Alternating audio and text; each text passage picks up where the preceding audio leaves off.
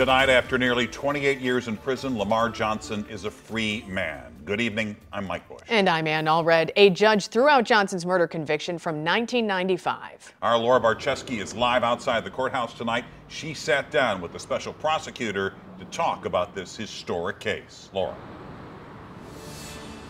Mike and Ann, there wasn't a dry eye in this courthouse today as Lamar Johnson stepped out into downtown St. Louis, taking his first steps as a free man. His family is now so happy he's finally home.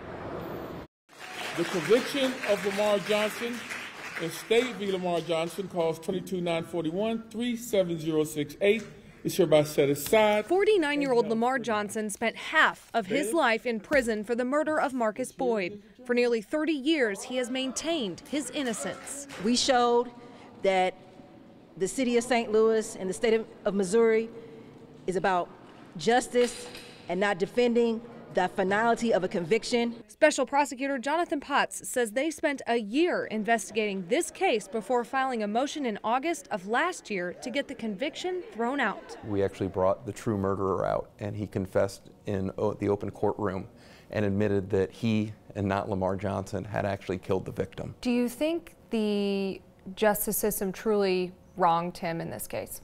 It absolutely did. This case, on one level is about Lamar, and it's about making sure that an innocent person doesn't spend the rest of their life in prison.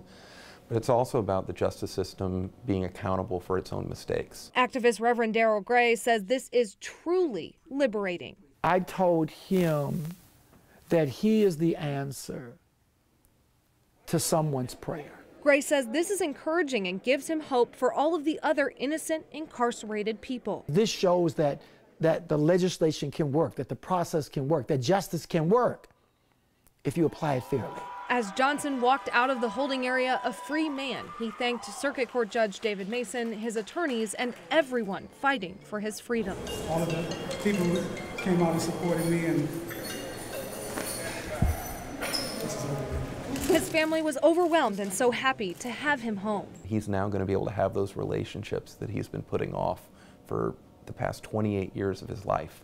And like you said, in April, I think he's going to be able to walk his daughter down the aisle. Johnson shared these last few words before riding off to start his life over again. I'm glad to be free. Johnson's attorneys say they don't know quite what's next for him, but he's going to start by finding a stable place to live to rebuild his life. Reporting live from downtown St. Louis, Laura Barczewski, 5 on your side.